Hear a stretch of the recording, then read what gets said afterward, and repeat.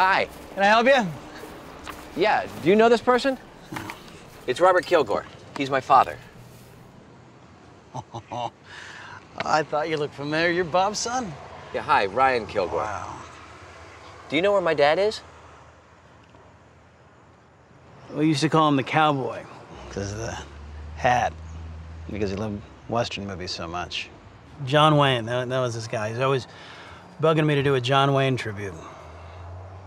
Never had any money, but we'd feed him anyway. It's better than having him digging through the dumpster.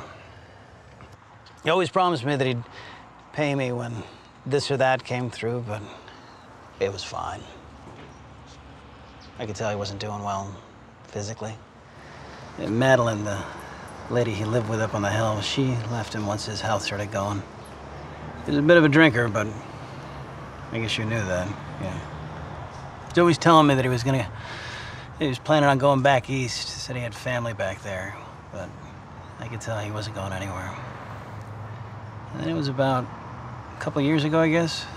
We hadn't seen him in a couple months, and then he just showed up one day. He wasn't looking too good. He didn't have his hat. I remember that. He asked if he could sit in the theater for a while, just sit there. It was a hot day, and we have good air conditioning. So he just sat there until we closed. Jenny called the ambulance.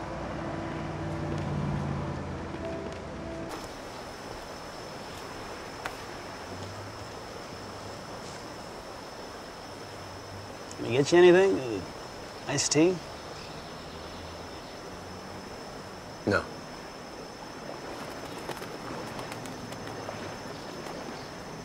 I don't know what to feel.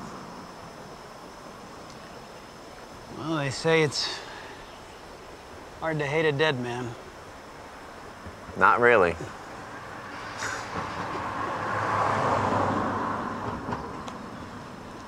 I don't know if it's very useful. We tracked down where he's buried, if that's important to you. Nah. Is it far from here? No, not very. It's over near Duncan Mills. No, not really a cemetery. It's more of a field where, well, where people without connections are buried. Indigents? Yeah. It's just over on the Bohemian Highway behind a fancy new bed and breakfast. I can get you the directions if you want. No. Thanks. And thank you for all your help. I appreciate it.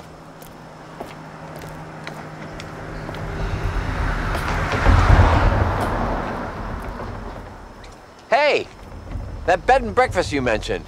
What's it called? The Candlelight Inn.